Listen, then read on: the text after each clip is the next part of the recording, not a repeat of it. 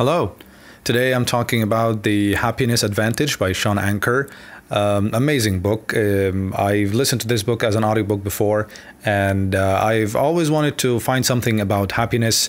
People have their opinion about happiness, they talk about happiness, but I don't know why I find this topic really interesting.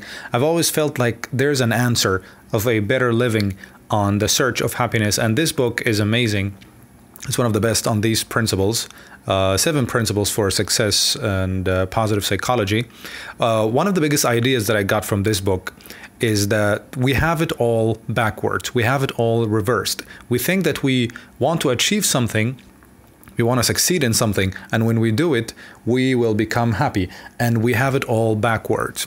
Shawn is that he has a big list, something like this. I want to achieve complete financial freedom. I want to get married to the perfect wife. I want to create successful business, have a perfect beach body, have everything under control, become the best version of myself. And when I have these things, I will become happy. And here we have it all wrong. As studies have shown that people, when they are happy, when they are optimistic, they start to perform better, and then they get these results, not vice versa. As we see, many people are successful, but they're not happy. But when people are happy, they become successful. This idea alone has revolutionized my thoughts on happiness and achievement and so on. And so you are not going to become happy because you get the goals you want to achieve. Nope. It's the opposite. It's vice versa. You get the goals that you want and achieve the aims that you want because you are happy, or because when you are happy, you achieve success. I'm an English teacher, and I'm interested in language acquisition. And Stephen Krashen has made a research on memory and vocabulary. He said that students, when they have anxiety, when they are worried and nervous, they don't remember vocabulary, and their grammar is bad. But when they are happy, when they are enjoying the class, they perform better, they remember better, their English in general increases. So it's on the psychology of learning as well. It's very, very productive. So the studies in this book have a lot of principles. We have 7 strategies, and then we have a couple of principles, main ideas from the book. This idea alone has really changed my mind. And the 7 things that he's described in the book are also very practical and helpful. So let's start with number 1. Number 1 is meditation. Now, scientists have proven that the monks that are practicing meditating every day for years have a better frontal cortex, which is the part of the body or the brain responsible for happiness. Meditation is one of the best things. It's really underrated, does not get recognition. I first started meditating when I knew the application Calm application. I downloaded it. I started listening to the guided meditation. It's really helpful. It relieves the stress. It makes you more present. It removes the brain fog.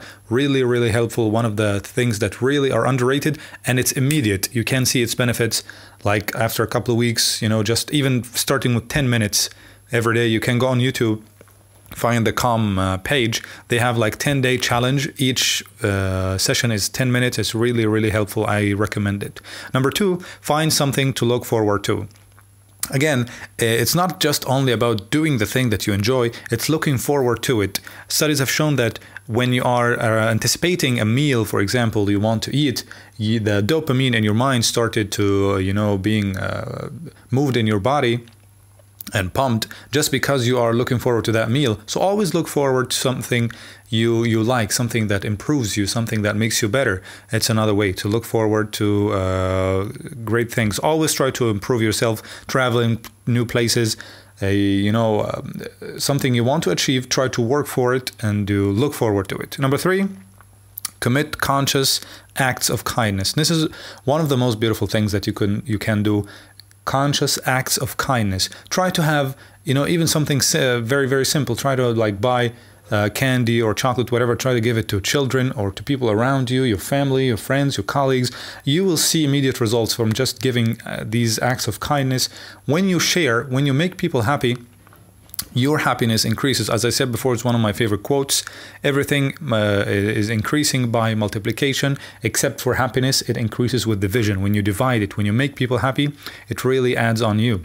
Number 4, to infuse positivity in your surroundings. Again, You are affected by your environment, your physical environment. When it looks, gloomy, when your room is even just messy, you don't, it looks like what's inside your mind. When you have your surrounding positive, you always react into things. This is also one of the biggest principles that I've learned in my life, that things are going to happen. Right? Your reaction to it define what it is. You can get sick. You can say, okay, this is just a hurdle, just something I'm going to move on. Thank God, it's not something bad. It's not the worst thing. I'm not the only one who has this. Your reaction can determine what's actually happening to you. Things happen to everyone. Someone can say, oh, why me? This is so bad. Why this? And, I wish it never happened to me. And some people have the same thing and say this, thank God. They have this gratitude. And one of the best things that you can do for making this a practice, which I like about this book, that's really practical advice on becoming happy, is having a gratitude journal. Every day before you go to sleep, try to write the best things that happened to you in the day, the things that you are grateful for in your life. It's very, very good practice. This was number 4. Number 5, which is exercise. Again, physical activity boosts your mood. It pushes endorphins in your body.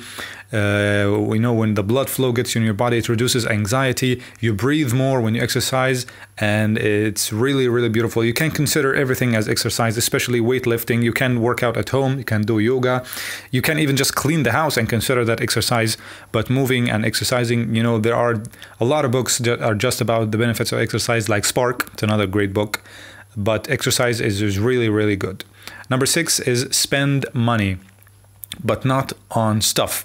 Now, he mentioned that in the book Luxury Fever, Robert Frank explains that while the positive feelings from buying things are just going away quickly, spending money on the experience, especially once with other people, makes you happy, and it lasts forever. Try to treat your family on a restaurant or just going out or bringing gifts, something that lasts, like a necklace or ring or whatever, to your family, to your friends. Spend money on things really makes you happy immediately. This is one of the things that try when you buy something new, you get this boost. And when you make it as a practice, it really, adds to your happiness in general. The last thing in these principles is to exercise signature strength. It's one of the things that I surprised. This is one of the things that made me happy. Exercise signature strength is to do something you are really, really good at most often, or to do it in front of people. For example, you are very good at public speaking, or at explaining something, teaching someone. Try to get people and to exercise that strength. Try to show the people how good you are at this thing, just to teach them and educate them. And on one hand, this makes you even better when you try to teach it to other people. And when you exercise that, your brain functions better, and it's like an exercise for your brain, and it adds a lot of happiness. Now, there are a lot of principles in this book. Let's go through them. The ones that stuck to me, something known as the Zorro effect. Now, Zorro, I think it's a movie done by, what's his name? Antonio Banderas, I think so. The Zorro circle, this character Zorro used to fight people with a sword, and they have an advantage of number on him. So his teacher told him, draw a circle around you and always try to fight in that circle so that you can handle one enemy at a time. And the same thing goes for your mind. Try to handle one problem at a time. Don't overwhelm yourself. It's a really, really cool principle. Another principle is the Tetris effect. The Tetris is a game. You can play it on your phone. It has just objects falling down. They find that people, when they play a game a lot of time, for a month even, they can just sleep and dream about it. You can try this actually with any game you were addicted for, like Candy Crush or whatever, for like a month. When you sleep, you always think about the diamonds and the things falling. This idea tells you that when you focus your mind on something all the time, you read about it, you watch videos about it, you listen to audios about it, it always comes to your mind, and you start to dream about it, and your brain gets used to it, and it becomes, like a second nature. It becomes a habit. So happiness can also become a habit. Also, you can share that with the people around you. This is known as social investment. Try to make other people happy. Try to enjoy yourself, and try to enjoy this podcast. So thank you very much.